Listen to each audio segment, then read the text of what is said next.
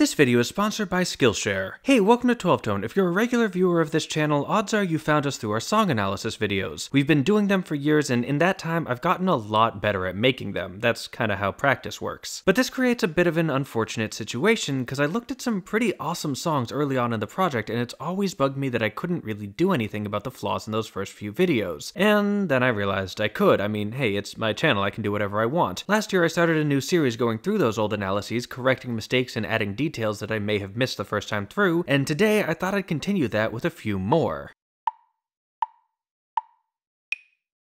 Last time we made it up to my Somewhere video, and the next song on the list is Black Hole Sun. This video is special to me because it marks the beginning of my meteoric rise to my current status as a C-list professional YouTuber and internet micro-celebrity. Hey, it's a living. So what did I get wrong here? Well, for starters, I made some probably false claims about the tuning. I said the song was tuned to quarter tone sharp, which means you won't find any of the notes they're playing on a standard piano, and that's true, but I also said it gave the song an unnerving feel, and in retrospect, that's a little questionable. For most people, the main way we perceive music is what's called relative pitch, which means that what matters isn't the notes themselves, it's the intervals between those notes that you're actually picking up on. Some people have what's called perfect pitch, which basically means they can identify the note by its frequency, but if you don't have that, then it shouldn't really matter how it's tuned as long as the intervals are the same, right? Well, yeah, probably. I mean, there's some mitigating factors here. Like, many people who don't have perfect pitch do still have a sort of pitch memory, which is a product of something called the Levine effect, which I already made a video about, link in the description, but basically, even if you don't know you know the exact notes, you may still have them stored in your head somewhere, allowing you to sing familiar songs in the correct key even without a reference frame. I've seen it argued that this may extend to recognizing and being more comfortable in certain tunings, although I'm unaware of any studies confirming that. You also might have a reference frame. After all, people often listen to multiple songs in a row, so if the one you heard before it is in standard tuning, you may notice a change, and as it turns out, Head Down, the song that comes right before Black Hole Sun on Super Unknown, doesn't use quarter tone tuning, at least not that I can tell. But these are both fairly minor effects, and your ears will probably adjust to the new pitches relatively quickly. In fact, being a quarter tone sharp isn't even that rare. There's a popular production trick where you record the song a little bit slow, then speed it up, increasing all the frequencies, which makes it feel brighter and more energetic than if you just played it that fast in the first place. Speeding it up by the ratio of a quarter tone seems to be the sweet spot. It's enough to get the added energy without being so much that it doesn't sound natural. I don't know if Black Hole Sun specifically did this, but a lot of songs I've looked at over the years have. My background is more in performance than production though, so at the time I mostly associated quarter tone tuning with metal bands like Pantera. It was a thing I'd mostly encountered in the context of dark, unnerving music, and when I saw it again in another unnerving song, I think I overestimated the connection between the two.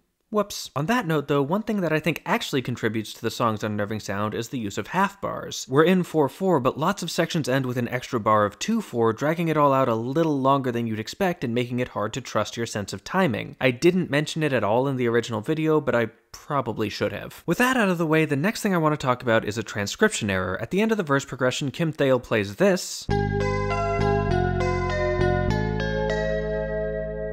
and I want to look at this chord here. In my original video, I called it A-flat diminished 7. Diminished 7ths are highly unstable sounds that can resolve basically anywhere, and one thing they like to do is called a common tone resolution, where you play a diminished 7th and then resolve it to a stable chord, usually major, built on the same root. Considering we're going to A-flat major then, A-flat diminished 7 seems like a perfectly reasonable analysis with one problem. Thale isn't playing an A-flat. But I had a solution. Thale isn't the only one playing notes here. Chris Cornell is singing the melody, and he drops a big fat A-flat over this chord on the first syllable of Disgrace, providing the root and completing our harmony. Except, no, he doesn't. He sings an A there. A natural, the note a half step above A-flat, which is unambiguously not the root of an A-flat diminished 7 chord. This is B half diminished. I actually caught that mistake while editing the video, but it was too late to change the drawing, so I just put a disclaimer on the side instead. So what's the correct analysis then? Well, surprisingly enough, I was still basically right. After all, 3 of the notes are still the same, and those notes still resolve well to the top part of A-flat major. The only difference is that instead of an A-flat holding still, we get an A natural sliding down a half step for even more resolution. So slightly different chord, but same basic function. And let's talk about that A-flat major. In the video, I called it a Neapolitan chord, which is a fancy word for a major triad built on the flat 2, and since we're in G minor, that's what it is. Except it's kinda not. The Neapolitan chord chord is an artifact from a specific musical tradition and it has certain expected behaviors. Like, it's almost always played in first inversion, which means that instead of the root, the bass plays the third of the chord, which is the fourth of the key. This means that, in a sense, it may be better to view the Neapolitan as a variation of 4 minor, serving as a fancy way to set up the 5 chord. But here we go straight from A flat back to G minor, the 1 chord, not very Neapolitan. No, on reflection, I'd say this more closely resembles a tritone substitution, which is when you have a dominant 7th chord that resolves down a half step. Now, this isn't quite a dominant 7th either, because no one's playing G flat, but it's reminiscent of it, and the root movement results in a fairly satisfying resolution anyway, so the A flat isn't really setting up the 5 chord here, it's replacing it. And the last thing I want to look at is in the chorus, where we hear this. And I described the last chord as the guitar playing a B-flat major triad while the bass played E-flat, but I looked up an isolated bass track and I have no idea what I was talking about. I don't know where I got that. It seems too specific to have been a simple transcription error, so maybe I misread a chart somewhere and forgot to double check it, but the bass is definitely playing B-flat here. This is just the flat 3 chord, which in minor can serve as sort of a departure point from that minor tonality, adding some brightness while Cornell sings about washing away the rain. Surprisingly, I couldn't find anyone in the comments of the original video calling me on this, but still, I was wrong. I think that's all I've got for Black Hole Sun, so let's move on to Otherside. This one I'm a little more okay with, but there's still a few things I need to address. First off, another transcription error. The verse has a little tag at the end, and in the video I described that as G to A minor, which makes a lot of sense. The song up to this point has been in the key of A minor, and flat 7 to 1 is a pretty common minor resolution. Only problem is, John Frusciante actually plays A major here. It's subtle, the C sharp is kinda buried in the middle of the voicing, and what with a C natural in the melody over the previous chord, it's easy to miss, but this is definitely major. So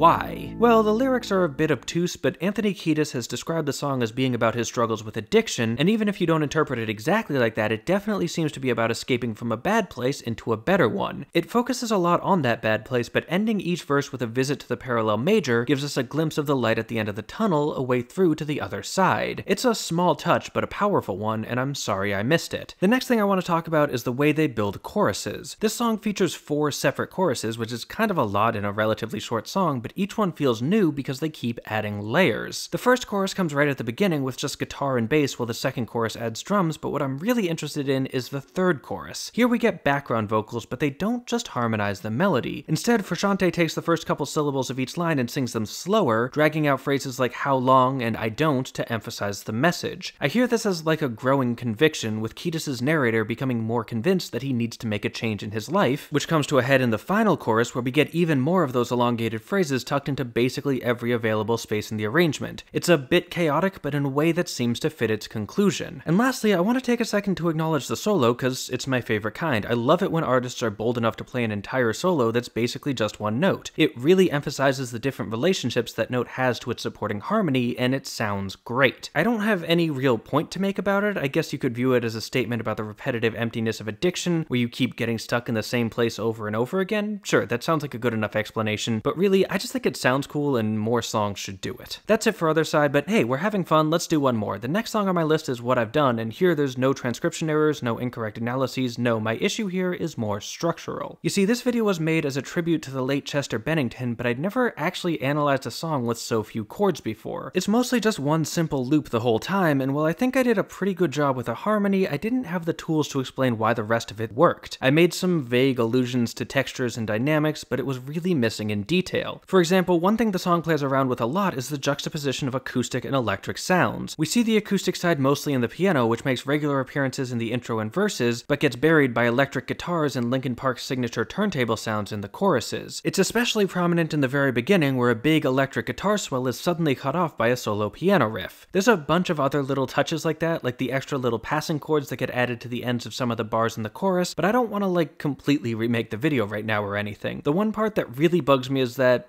okay, so this video was supposed to be a tribute to Bennington, but the only time I actually talked about the vocal line was the outro, which was sung by their other vocalist, Mike Shinoda. From an arranging standpoint though, this song couldn't have worked without Chester. His part was the glue that held it together. How? Well, the song works by alternating between quiet and loud sections, but those sorts of sudden dynamic shifts can be really jarring, so Bennington's voice helps smooth out the transitions. Probably the best place to see this is going into the first chorus. The band is still playing with that softer verse dynamic, the piano is still pretty prominent, but then he jumps up to belt out a powerful "what I've done," the guitar responds with some chugs and the whole band comes crashing in at the chorus dynamic. It feels really natural, but it only works because Bennington is steering the ship, telling us where we're going before we actually go there. Compare this to the intro, where we hear basically the same transition, but with just the instruments, and it feels way more drastic. At the end of the chorus, he reverses that, holding one last powerful note while the band drops into the softer verse dynamic again, letting the energy slowly fade off instead of getting abruptly cut. It's great arranging, making perfect use of an incredible singer, and I wish I'd been able to cover it back then instead of 3 years later. Still,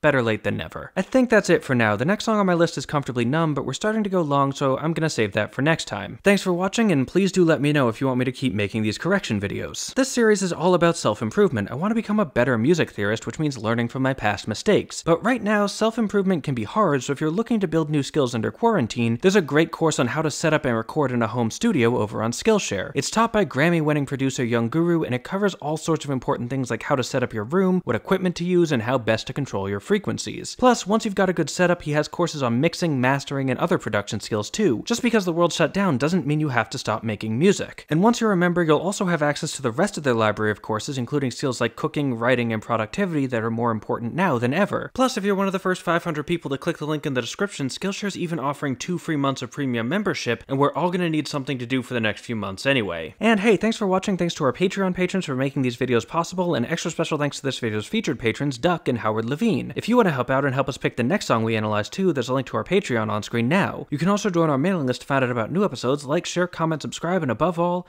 keep on rockin'.